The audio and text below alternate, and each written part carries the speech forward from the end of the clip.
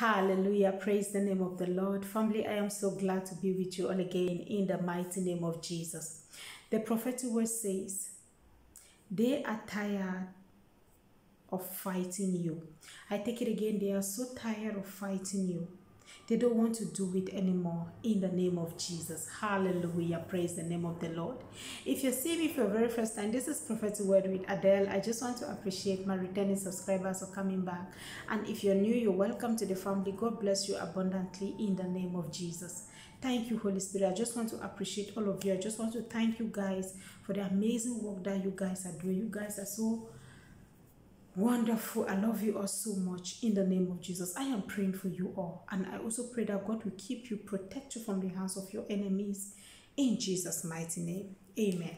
The prophetic word says they are tired of fighting you. They have been on your neck for something that you didn't do, even though you are trying to tell them that you were not the one that did this thing, because they have a bias for you. They have a bad heart for you. They don't just want to see you because you have the grace of God in you.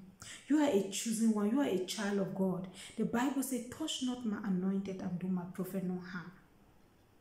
You are the apple of God's eyes. God loves you so much.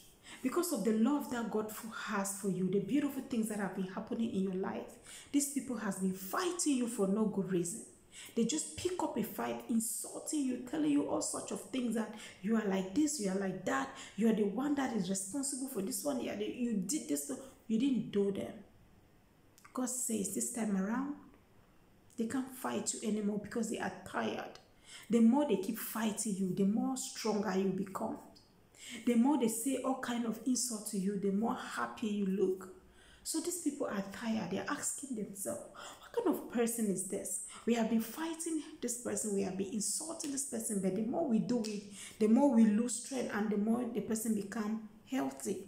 So they are tired. They don't want to fight you anymore because God has been on your side. God has been fighting this battle for you.